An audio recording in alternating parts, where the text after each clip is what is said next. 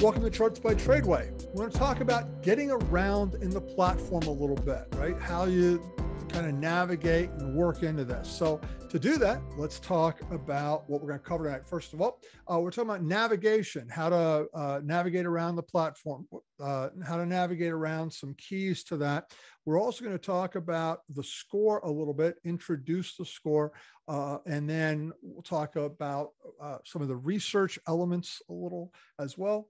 And then we're also going to talk about the brokerage account, accessing information from your brokerage, and also an introduction to the journal. So with that, let's talk about navigation. And in talking about navigation, what I want to share with you, and let me go back to the kind of market page, right? So this is our main page where we come in. And again, by default, when you come in, you're going to be in the list view here. You can change it, of course, over to that tile view if you want to see it. This way, you also can control the size of the charts on that as well. But so now that I'm in here, and it doesn't matter which way I'm in this, whether I'm in list view or tile view. Let's go to the list view for this. And you'll notice here that if I click on a symbol, by the way, anytime you hover on a symbol, it'll tell you that if you're not familiar with what that symbol is, it'll tell you the name of the company. But I can click on a symbol and that'll take me into research on that symbol. It'll take me to the dashboard view of this. So I click on here on Apple. Here you can see the dashboard view. You get a high level of what's going on with the stock. When you come into the stock or the watch list here, you'll notice that, of course, we just clicked on the symbol, but I also have here my action icon. And my action icon lets me do a lot of other things. Like, for example, if I want to get a quick little detailed quote without leaving the page, I can do that. You can see this information here. I also can go straight to, I can add an alert. That's another real important one. But I can also go straight to particular areas here. So if I just want to go right to the chart, or let's go right to the options page, right? I can click on this. It'll take me right to the options page, right to that now. I mentioned, we're going to talk about options in a whole nother session. So but I just want to see you can get right to that part if you want to, by using that action icon to be able to do it. You can also delete the stock off your watch list from here. You can also initiate a buy or sell right from here as well. But the other thing on here is the score. Now, the score is, I'm going to talk about the score in just a second, but I want to talk about from a navigation standpoint. So the score, this is technical. So the first one here is charting, technical analysis, right? The next one here is that little circle, inner circle, institutional activity and insider activity. Insiders are key employees in the company or directors, that type of thing. The next area, the next two are actually both in fundamentals. However, what we do here is we break it out into valuation, which are key ratios, and then actual fundamentals, the numbers and what's happening with that, right? But in this, if I want to go straight to a particular place, like, so I'm looking at Apple, I just want to go right to the chart. I can just simply click on that score icon. It'll take me right over to the chart for Apple. So it makes it real easy to get exactly where you want to go. And that works no matter where you are on the platform. So I'm in this, right? I'm in this page, and you'll notice up here, I still have my score. If I want to go to fundamentals, I could actually click on the fundamentals icon, and it will take me to the fundamentals page. So I have the tabs up here I can use as well. But the point is, no matter where you're at, and that includes if I'm on, if I'm on a particular scan or the screener, or let's take the calendar, for example. Here says an earnings calendar. I happen to have dividends up right now. So earnings, dividends, and stock splits. And I go, oh, well, this is kind of interesting. What's going on here with Avalon Bay Communities? I can just, again, go right to whatever part I want to go to right on that. So it makes it a little bit quicker to navigate to the exact point that you want and getting around in the platform. Right. So you have basically right here 6 points of navigation. You've got your action icon with a lot of choices on that, the symbol itself, which will take you to that dashboard page, or the score for technicals, inner circle, valuation, and fundamentals, and it'll take you directly to that part of the research on that. All right. So the next area we want to talk about now, we're talking about the score as navigation. Let me just talk about the score at a high level for just a moment. So the best way to do that, of course, is let's go into the stock, and in this case, we'll choose Apple here again. And what I have here is here's the score, but we also can see it in this. And what we do with the score, there's no secret hidden thing here. We tell you exactly what we're looking at. Here's technical analysis. Right now it's green. And what we're looking at in this is that we have MACD right now is actually kind of in the red a little bit. RSI, relative strength index, is neutral, but we have a lot of momentum going on. What this represents here is the stock's above the 5-day moving average. It's above the 15-day. The 5 days above the 21 days. So in other words, the 1 week is above the 1 month, and then another 15-day over the 50 days. So all of this is showing very bullish. So we're seeing that run if we, so we get that kind of high level. And of course, if I want to go in and look at more of it, I can go in and do that and be able to see it in more detail if I want to. But what we're looking at here is the technical, right? The next area is inner circle. That's what the insiders are doing and what the institutions are doing right now. That's kind of neutral, right? So you're seeing here some different areas where insiders are kind of neutral. Ownership is neutral. There's a little bit more seller than buyer stuff going on. Yeah, it's a little bit more seller than buyer stuff going on. So that's why that's red. But if you roll up the whole thing, it still ends up into a neutral position. Right. And then we have valuation and fundamentals. Again, these are really both fundamentals. This is more of the key ratios part, like PE, PEG, price to book, and so on. So it gives you the ability to see that at a high level. Now, let me just mention this score is in this order for a reason. The shortest term impact is going to be that of the technical analysis, right? Then the inner circle, which is a lot of the inner circle institutions and that drive the stock, right? So we can see that has an impact on it. And then valuation, which is really what the current price of the stock is compared to its fundamentals to see if it's over, undervalued, right? And then of course, the fundamentals themselves, that's, earnings, and that come out every quarter. So that's pretty slow, every 3 months. So we put it in this order for a reason of speed of impact. Now, one of the things about the use of this, I just want to make mention of, is that, people ask, well, don't you want to just find all green? Sure, there's a scan for that. One of the scans available for that is, all green. There's also one all green, but technical is starting to improve, right? So there's different ways you can look at it. The thing is, if you look at technical, one of my technicals here is the 15-day moving average over the 50-day moving average. Right. So that's a pretty long-term flow, right? So I might want to jump into some, depending on what I'm doing here. I might see something that's going on where there's a nice momentum trade. Maybe technicals is green, but fundamentals is, red or neutral. So it really depends on what you're doing. If you're doing a short-term trade, you care more about maybe technicals, inner circle. If you're playing a longer-term hold thing that you're, looking at, you might care more about valuation and fundamentals. In fact, you've probably heard the saying before, fundamentals is why to buy, technicals is when to buy. So it gives you an opportunity to kind of weigh it a little bit different depending on how you're approaching the stock. So again, it gives you that high level view, but then you can go into any one of these and be able to see more of what's happening. And just to show you this, there's a lot of layering in the platform that does this, but you can see here, we have growth, sales growth, assets growth, so on, profitability, my profit margin, and so on, cash flow. But if I want to go into this, I can drill down even more. If I want to really pour into the numbers, I can go click on profitability. That's going to be the P&L. Growth is going to be the balance sheet. So I click on this, and what it'll do is it'll take me in and I can actually see the numbers. I can drill down on that as much as I want. And we even color code them so you can see how that's playing out on that as well. So kind of makes it a little bit easier to kind of follow through on what that is, right? So again, that's a little bit about the score.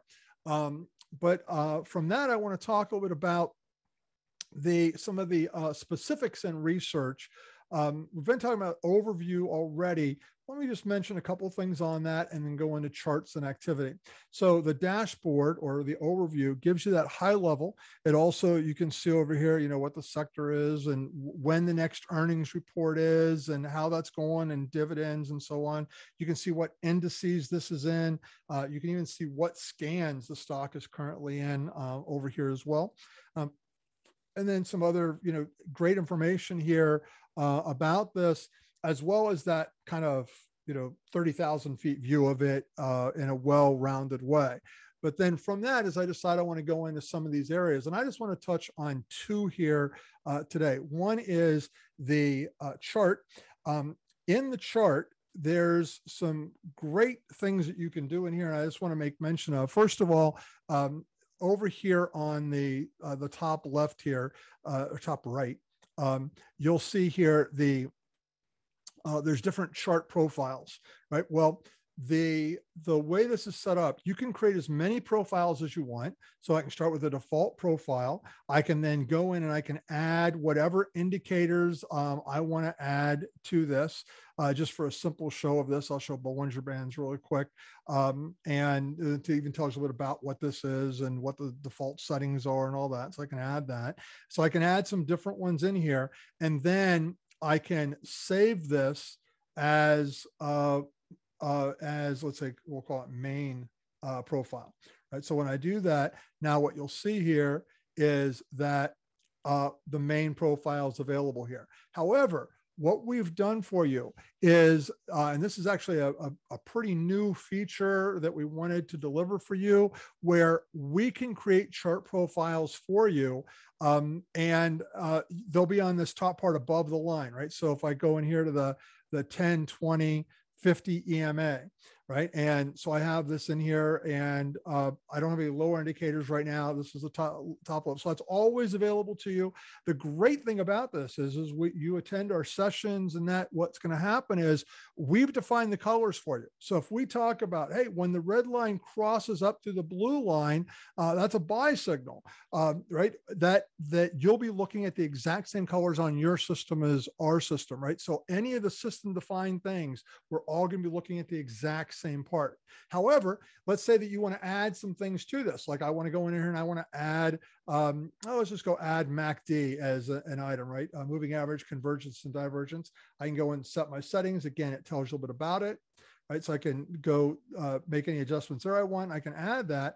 And now MACD is also going to be here, right? So if I decide, hey, I like this, I want this for a chart too. If I go to save it, what's going to happen is you can't choose the existing profile of that of this particular one, because this is a system one. So I have to have another one here, and I'll just call this one MACD, since that's what I added to it, and I can save that, and now that'll be in my list as well. But if I want to go back to, I can change the colors, anything I want up here. But if I want to go back and look at, because you're in a class now, and we're in the class, we're talking about something, and we're talking about this particular one, you go back to it, it's going to be exactly how we have it set up in the class. So really helpful little piece here about the charting on this. And again, we have a whole section in the Help Center. There's a whole session on charting, as well as we're going to have other training sessions coming up in that as well, but just want you to be aware of that. Then the other one I just want to make mention of real quick is the activity tab. So in the activity tab, what you'll see is anything you've done with this stock. And one of the ways to show this here is I'm actually going to switch, because this is a fresh system, so I can show you this today. But I want to go over here to here, and let me go over to my let's go to CRM. All right, so here we go. So what this is going to show here is all your activity on CRM. So you can see each one of these that when I bought. Now these happen to be option trades. I tend to trade a lot in options. So here's when I opened it, the day I opened it, when I closed it, how long I was in it, what my profitability was. And then I'm going to talk more about journal here. Actually, we have a whole session on journal coming up, but this is just going to get you oriented. And then it'll also show you over here based on these tags, right? So this is an expiration trade. Here's a bull put, so it'll show you, it'll break down each of the tags and show you how you're doing in that particular area. Shows you how many trades you've done of that type, what your win-loss ratio is, average time in trade, and your average P&L. And then of course, the cumulative down here, all just on the single stock on what you've got going on this, right? So really helpful to be able to see. But on top of that, we also do have our more detailed news, right? The Benzinga news, the general news, stock twits, and Hash Finance, which again is a curated Twitter feed of influencers around the stock, right? So, so there's a lot of valuable stuff on the activity tab there for you as well. So it's a little bit about kind of the quick high level on research. I do want to make mention of the brokerage accounts here. When you have your brokerage account added to the system, it will be available here. And in fact, you can see in this particular one, I have a whole lot of accounts in here, right? And so each one of these represent different brokerage accounts for that. And if I choose one of the accounts, immediately my order status of anything I have going on is here. All my positions are listed here as well. I even have a place for what's going on with my gains over a period of time and so on. So all that's available. However, if you want more of a kind of full page view of this, the brokerage menu is always down here, always available for you. However, you also do have under the portfolio tab that information as well. So if I, for example, I go into my positions here, it just gives you more screen real estate to be able to see more of what's happening there. So pretty helpful little piece to that to know that that's available. Now, one thing I'll mention, if you haven't heard this before, is that there is this little setting here on your account that says auto journal this account.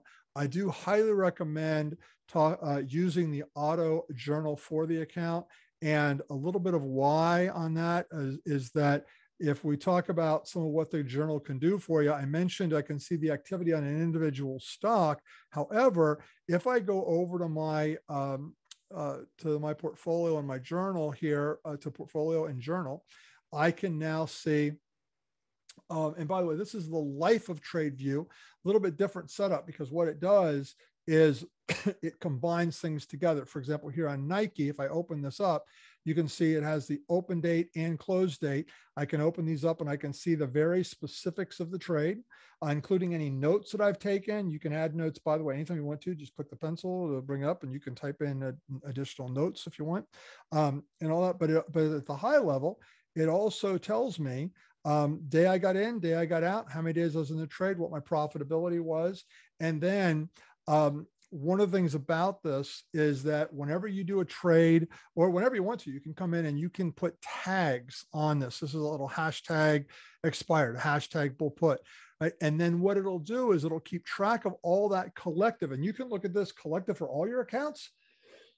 You can choose one particular account to look at, or you can also go, hey, I want to see all my virtuals or all my real at one time. Right? But then what it'll do is over here, it'll break down exactly what's been happening, right? So, and there's all sorts of filters, right? So I can look at certain tags, I could look at certain date ranges, and certain symbols, all that. And then over on this side, it will break down every one of those tags, how many trades you've done on that particular tag, what your average profit is, what your win-loss ratio is, average days in trade, all available right there. In addition to that, it also has some important graphs on here to help you out. This will show you your trades based on duration of time, right? So which I have this cluster around 30 days, right? So I wanted to go to that. And every one of those you hover on, it will tell you what the stock was, what the trade was. And then there's also a timeline view which will show you compared to the S&P 500, how the positions have been going. And then there's some additional insight on here as well. Now, we have a whole session just on the journal. So this is the idea here, is just to give you a very high level so that you've got a little bit of an idea of kind of navigating, getting around, and what some of these kind of, at a high point, what some of the capabilities are here. So that's a little bit of getting around in the platform.